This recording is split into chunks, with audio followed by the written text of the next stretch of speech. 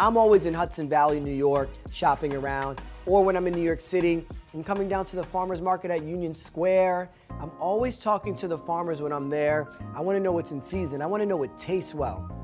And I always fill up my fridge with a lot of vegetables, a lot of cheese, a lot of nuts, a lot of dry fruit, because you get in those moments where you wanna eat healthy, where you wanna feel good, where you wanna feel light, and you don't know what to do.